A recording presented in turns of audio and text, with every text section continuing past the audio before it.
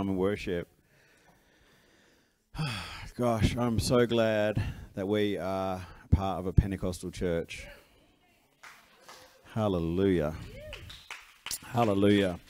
You know, I meet different people at different times, and they talk to me about your church, and you know, and I try how to explain it to them. I'm saying, well, you know, a bit more of a happy clappy sort, and they talk about, and one of the things I say to them is like, well, if I'm the pastor, it means I have to be there every week, and if I have to be there every week, it means it has to be fun. Otherwise, I'm not going.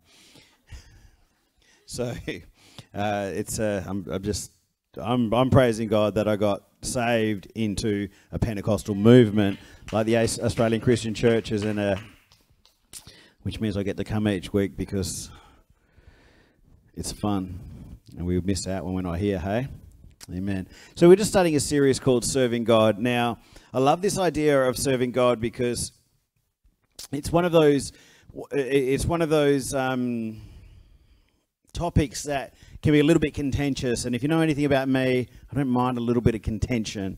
A little bit of a debate amongst friends it's actually one of those strengths I had to get under control. You know your greatest strengths is your greatest weaknesses. Well, I praise God. I'm pretty sure I'm a lot better than I was, but I still don't mind letting the old grey matter get to work to understand about different perspectives. And one of the things with serving God is we get the different views on it, and there's different ways of looking at it. And we see some people even abuse the idea of serving God. We see it often misused. We see people run from it. We see people take it on board and get passionate and love it. And what I would like us to do this as we launch this series is to really get a biblical perspective. It's like, what does God say about serving Him? You know, there's one thing about, there's this concept called the 5 love languages. And the idea with that is each person has particular ways that they hear the message, I love you. Now, if you're telling somebody that you love them in a way that doesn't gel with them, a really good understanding of that is some people love gifts. And if, can I get water, please? If that person gets a gift, they are just feeling so loved. Other people love to spend time with people, and if you spend time with them, they are feeling so loved. And there's a really good analogy where a dad with 2 daughters, and one of them, he would always and one of them just loved getting gifts, and the other was a time person. But the dad he was a gifts person. He used to come and just give them both gifts. And the one who loved gifts, she just felt so loved by her dad. And she just walked around, knew that her dad loved her, had such a sense of worth, such a sense of a healthy sense of importance, such a healthy identity, where the other one felt like her dad was trying to buy her love, trying to pay her off, where she was not feeling loved, she was actually feeling mistreated because the dad was communicating to her, serving her in a way that wasn't how she wanted to be served. And so I think if we're going to be focusing and committing to serving God, we should really probably try to understand how He wants to be served. Hey? Amen? So that's what we're going to do this morning, is we're just to really lay a platform of what does God say about serving Him. Now, the real scripture that I think we're really going to sort of hinge this whole series on is Colossians chapter 3 and verse 23, and it says this: whatever you do, work at it with all your heart as working for the Lord, not for human masters. Whatever you're doing, do it like you're working for God. So what we can start to see right there is everything you do is serving. Doesn't matter where you're contributing, it's serving God. Whether you're sweeping up your own mess, whether you're sweeping up after your kids, whether you're at work, it is serving God. And how you do it matters. So, the next thing I want to do is I just want to quickly, the most important thing that matters to God when we serve Him is that we do it out of love. It matters. It matters. Now, one of the funniest things is I caught myself doing this just yesterday on Friday. For those that don't know, during the week I work with the homeless, and it is such a privilege to like. It's just I'm constantly reminded of just what a blessing it is to serve people that can't give back. And except I'm there, I've got to get through some paperwork and some statistics, and because I oversee the centre, so a lot of what I do is the behind the scenes work. And some afternoons, one of the guys was off sick, so I was at the front desk, and I've got people coming and they want food because they're starving and they haven't eaten, and and they're coming for food, like the most basic resource you can put, and then they're coming, and I'm trying to get my paperwork done, and they're there, and I'm trying to do it, and then they keep knocking on the door asking for this most precious basic resource, and I'm finding myself getting annoyed. I'm like, would you stop bothering me, homeless people, because I'm trying to help homeless people?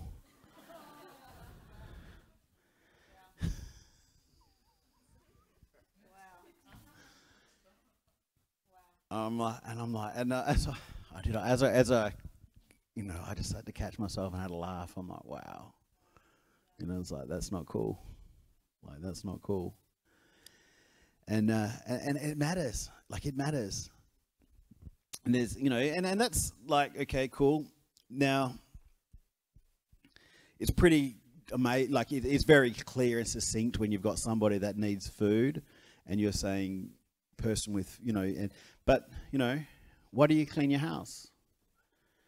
I need to have my house clean for my kids, for my family. Kids, get out of the way. I'm trying to clean for you because I love you. Get out of the way. Smash them with a vacuum cleaner. If any husbands here ever got like scars on your ankles from vacuum cleaners banging up against them because you're like, not moving fast, and I'm probably different house, not my house. I've heard this from other families. It matters. It matters. Why are you cleaning your house? Are you doing it for love? Because you love your family, or are you doing it for, I don't know. I'm just saying, if you're doing it because you love your kids, you're not smashing them with the vacuum cleaner. Just saying.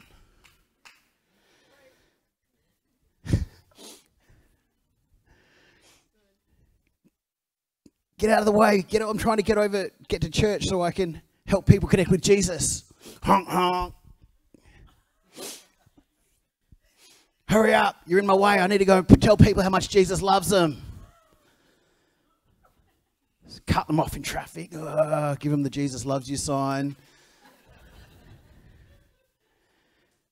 It matters. It matters. And this is like, we sort of, and as we're stepping into this idea, this has to be the platform that's like, right, just take one step back. What are you doing? Why are you doing it? Why are you doing it? Why are you serving God? Why are you serving people to serve God? And we have to take that step back, and it takes a lot of the pressure off. Like, it really does. Like, it takes, in a sense, one of the sense it takes it off, because it takes perfection away, because you can't do any of it perfectly. Does not mean we don't strive for excellence. Doesn't mean we don't strive to do things well, but it does mean you will be inconvenienced, and it does mean you have to be okay with the inconvenience. You have to be. You have to be. There's a guy in the Bible where Jesus was going to raise someone's kid, was sick in the house. And if you're a parent, there is nothing more important than your kid than your kids. And in a situation where your kid is sick, personally, the worst times I've ever had, most fear I've ever experienced is when my kids have been sick. This guy came to Jesus and said, Jesus, come and help my kid. And Jesus is on the way to help the kid, and a lady with another set of problems comes, and Jesus stops to help the lady, and the guy's there. I'm sure he's thinking, what about my kid? The clock is ticking on my kid, but Jesus is stopping, and Jesus teaches us in that moment, he stops and he heals the woman. And yes, things went wrong. The kid died. Jesus carried on, rose the kid from the dead. Jesus can do resurrections in your inconveniences. Don't stress. Don't stress. And God's really, one of the things we have to understand when we're doing it God's way is we move to this concept where to really, come on.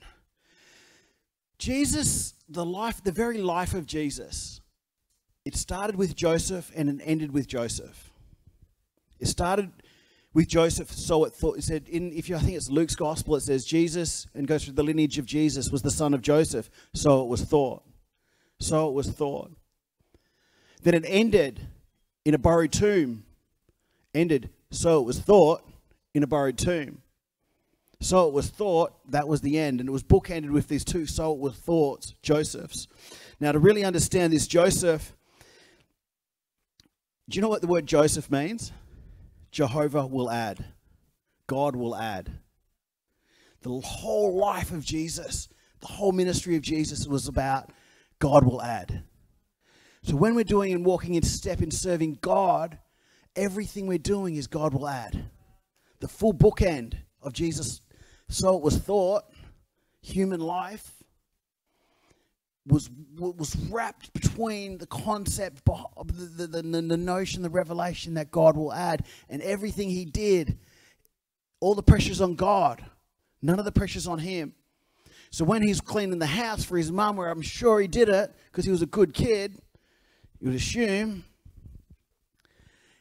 and there's time pressures and someone needs help with food, even though there's food on the, you know the inconveniences. Jesus never worried about the inconveniences because he knew God will add. There's a story where Mary and Martha, where it's a very well-known story where Martha's like, Jesus, we've got to get stuff done. Mary's here doing nothing. And Jesus is like, no, she's right. God will add. Don't stress. And then God wants us to serve with that paradigm. This is where he wants us to approach him. And so starting from there, now we're brought into this concept of serving God, understanding that it's on his timetable, it's on his, where he's carrying the pressure. And it brings us to this passage where, we started Colossians chapter 3, verse 23. Whatever you do, work at it with all your heart as working for the Lord, not for human masters. Really cool understanding of that concept. It's actually talking to slaves about their masters. So it's probably the most horrific, inhumane context possible. And it's saying, in that situation, it's like, but what my boss is terrible. Yeah, but he's saying here, this is a person that owns you, paid cash for your body and your children. Yes, for that person, work for them like you're working for me. Yeah, but my school teacher's a pain. Yeah, for that person. And he goes on, not for human masters. Since that you will receive an inheritance from the Lord as a reward. It is the Lord Christ you are serving. We don't serve to get the reward. We serve for love. But you will get a reward. You don't serve to get the reward. You serve for love. But you will get a reward. There's a scripture in Galatians chapter 6 and verse 7. It says, don't be an idiot. You can't do good without getting good. It says, as a man sows, so shall he reap. God, don't try and make a fool of God. You can't give to God without reaping. And that's what this is saying. It's like we're not doing it to get something, but you will get something. There's the passage we love to read at weddings. It's if I speak in the tongues of men, in the men or of angels, but I do not have love, I am only a resounding gong or cymbal, clanging cymbal. If I have the gift of prophecy and can fathom all mysteries and all knowledge, if I have a faith that can move mountains but do not have love, I am nothing. It has to be done in love, church. It has to be. Serving God out of love is not serving God. It is not serving God. If it's done out of love, it is not serving God.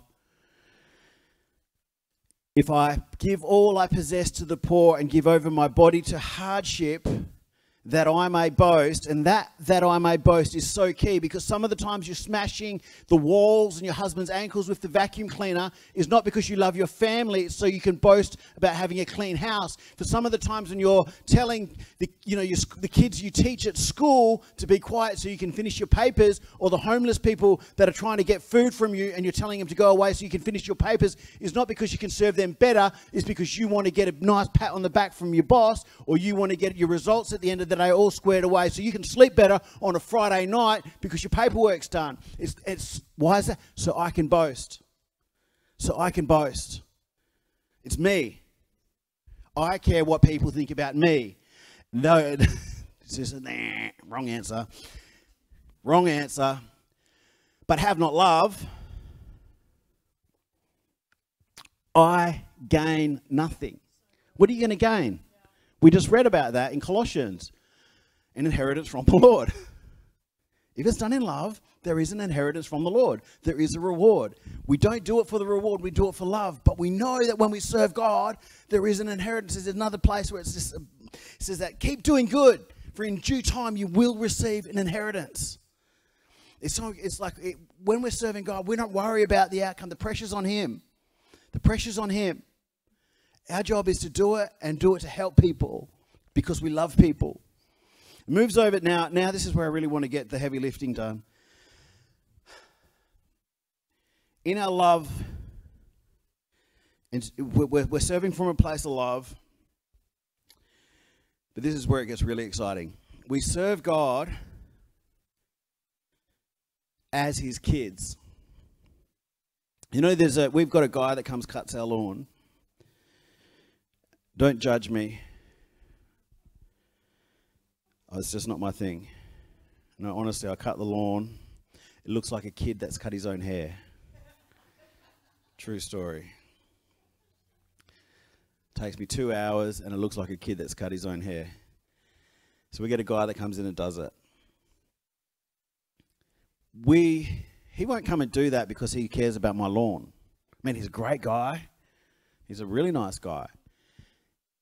He comes and gives it because we've got a financial agreement where he comes and does it for a certain amount of money, and then he takes it and goes and cuts the next person's lawn for the same sort of deal. And that's fine and that's great. But when I was doing it, it's because it was my family, my house. When my kids get out and pull the weeds, and do it, that's because they're the family. Like sometimes I'll ask for money for it. I'm like, well, so what, you want me to give you money to clean your house? But there's this place where we are interacting as kids, and it's so important. Now, do you ever get those times where you feel like God's setting you up? Where you just see those little things happening through life, and after a little bit, you're like, I feel like God's setting me up, or something will happen, and you look back and you think, God was just setting me up like a 3-card trick. Now, listen to this. There's this story in Matthew, and it's one of the most bizarre stories in the Bible, and it makes no sense unless you really dig into it. Matthew chapter 17 and 24. After Jesus and his disciples had arrived in Capernaum, the collectors of the 2 drachma temple tax came to Peter and said, "Doesn't your teacher pay the temple tax?" "Yes, he does," he replied. When Peter came into the house, Jesus was the first to speak. "What do you think, Simon?" he asked.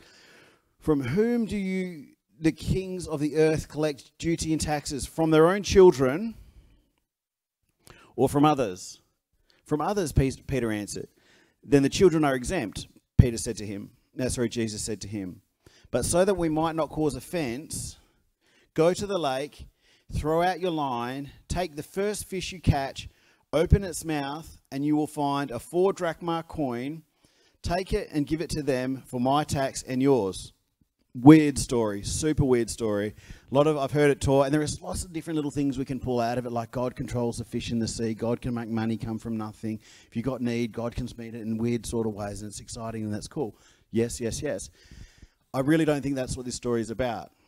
I'm not saying none of that's right, and that's not what this story is about. You see, because there's a 3-card trick getting played here.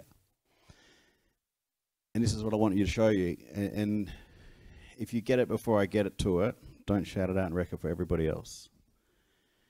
So this is Matthew 17, 24. We're going to start at Matthew 16 and verse 13.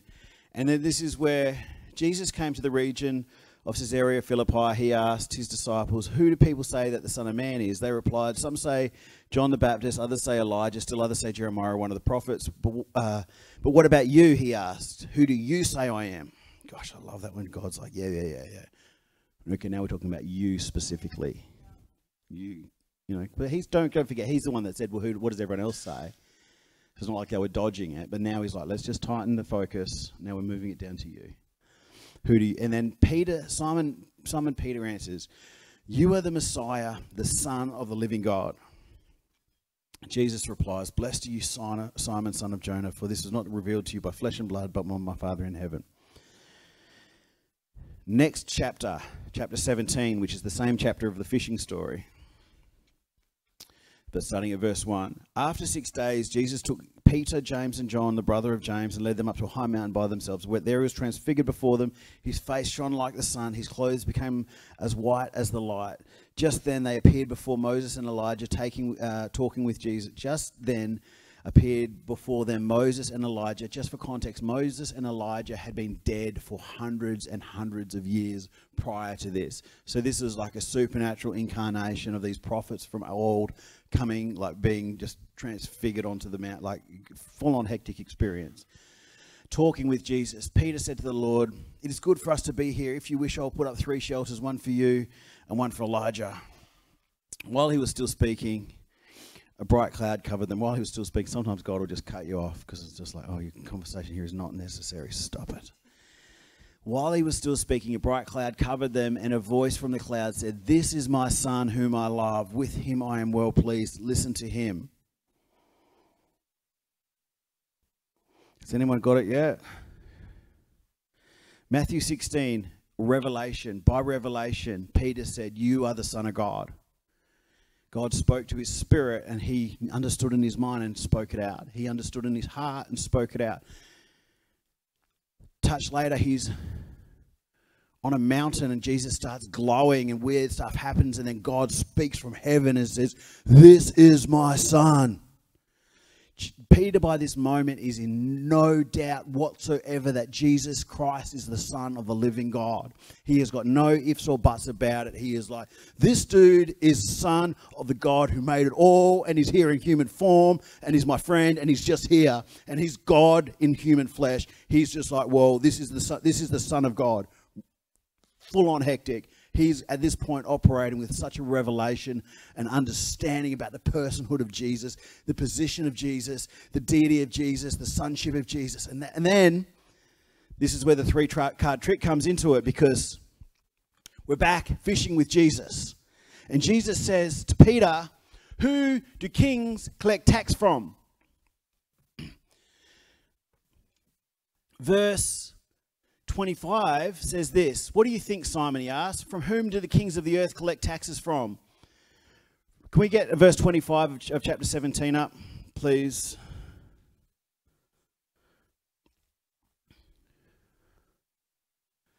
"What do you think, Simon?" he asked. "From whom do the kings of the earth collect taxes from? The Son?" No, it doesn't say the Son. It says their own children, plural, plural, plural. Not the Son, it says their own children, or from others. "From others," Peter answered. Next verse. "Then the children, plural, are exempt." Jesus said to him, "But so that we, you and me, may not cause offense, go to the lake, do your weird fishing thing, get the money, take it and give it to them for my tax and yours, for the kids, for the children of God. You and me, children of God." Peter was nobody on planet Earth at that time was better positioned to understand that Jesus Christ was the Son of God, and Jesus is saying to him, "So are you, mate." That is where God wants us to operate from in serving. That's where he calls you and me to operate from as children of his. There. Come on. You might never ever hear something better than that in your entire life. Whew. And then we move down to Romans 18. Romans 8. Romans 8:14 says this: "For those who are led by the Spirit of God are children of God. You have the Spirit you've received does not make you slaves so that you live again in fear. Rather, the Spirit you received brought about your adoption to sonship. By him we cry, Abba."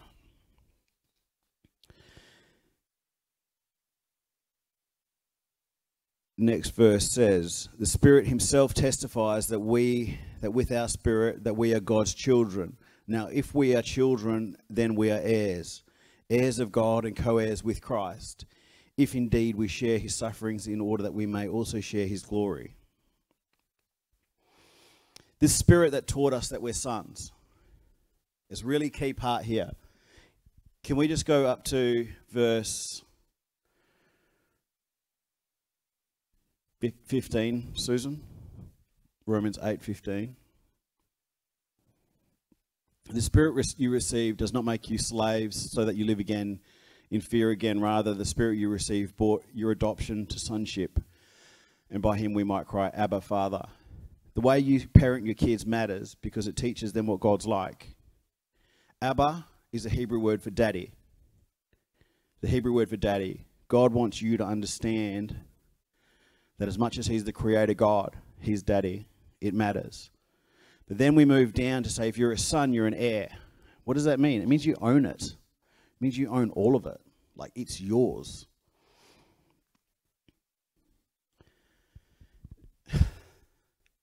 You know the difference between an employee and an owner in a company?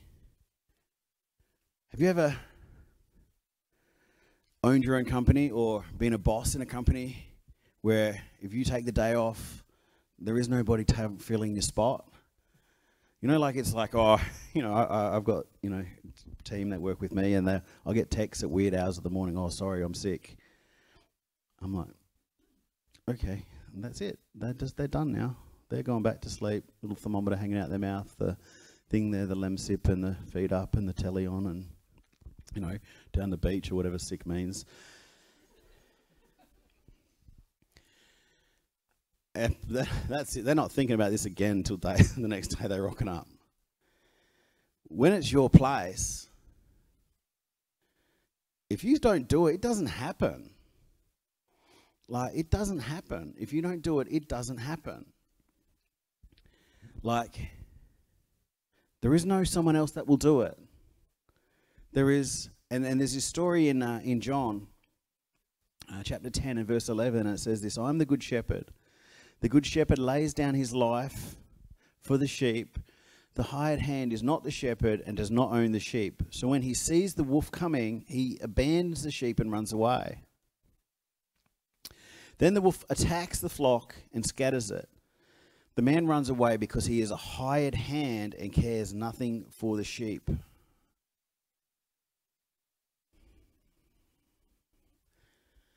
You don't have to be the owner to carry yourself like a son. You don't have to be the owner to carry yourself like an owner. You don't have to be. God calls us to, he says, I own it all, but I want you to live here like you're in charge.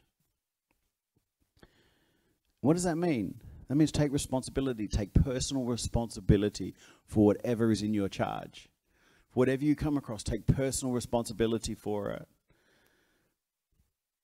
Like one of the things that we in church is we, you know, serving on team is like, we just use the example of calling in sick again.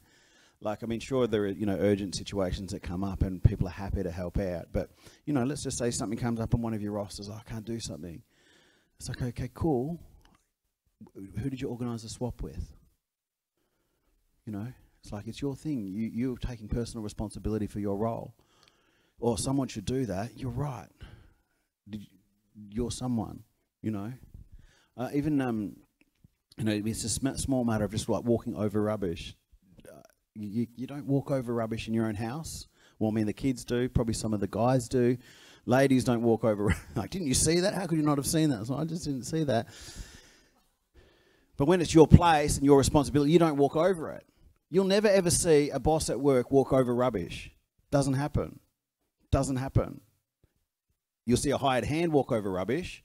You'll see someone who is just there for the money and just punching the clock and punching out, doing as little as they can to get their paycheck, walk over rubbish. But you'll never see someone who cares about what they're doing, someone who cares about the sheep. You'll never see someone who cares about the sheep cutting corners. You just won't see it. There's a difference between a child and a hired hand. They're different. And God's saying, hey, I want you to come from that place. And I'm just going to close it now, because I think that's this is the foundation, the platform we're put down for the rest of this series. And I think God wants us to be, all right, as we carry on through here, we're going to be understanding what it is to serve our families, serve in our workplaces, serve in our schools, serve in our ministries, in our church, the way that God wants to be served. A really healthy way that God wants to be served, in a way that's actually going to bless him. Amen? Amen. Can I just get every head bowed and every eye closed? I know we started, but this is a series on serving God and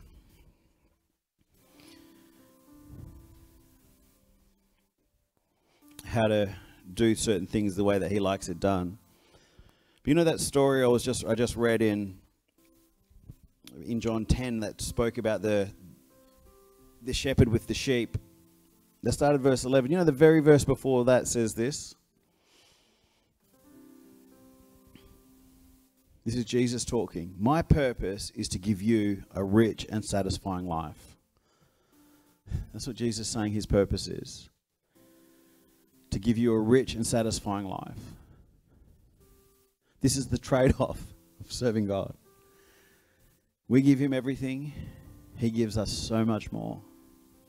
But that's what he wants. He's calling us into that life.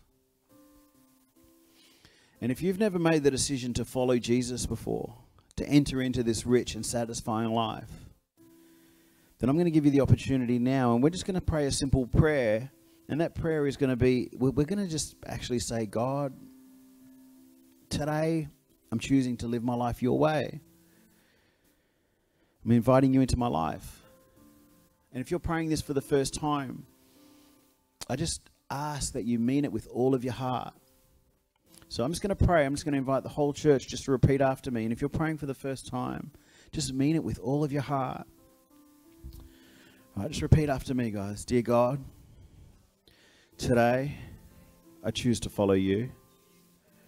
Forgive me for living life my own way. Give me your grace to live this new life. From today forwards, I will follow you for the rest of my life. In Jesus' name, amen. So with every head bowed and every eye closed, if you prayed that prayer for the first time, the scripture says you were born again, a new life started. And if that was you, I just would invite you just to slip your hand in the air, because I would like to be able to pray with you personally afterwards, give you some resources. If you're online, please let us know. We will follow up with you and get some resources to you. But if you've prayed that for the first time, please just slip your hand in the air so I can see it. No one's looking around. Love to be able to pray with you personally afterwards. If you're online, please let us know. We would love to get you started on this journey. Thank you, Jesus. All right, I'm going to pray for us all as we start this series. Lord, I just thank you that the men and women, children here, our hearts are to serve you. We want to show our love for you in a way that is how you receive it. To tell you that we love you in a way that you hear it. Lord, and as much as we don't do this for a reward, we're so blessed to know that you do reward us as we serve you. As we start this series, Lord, I pray that we grow in understanding what it is to serve you, how to serve you in really effective ways. In Jesus' name, amen. Amen. Hey, we're just going to stand.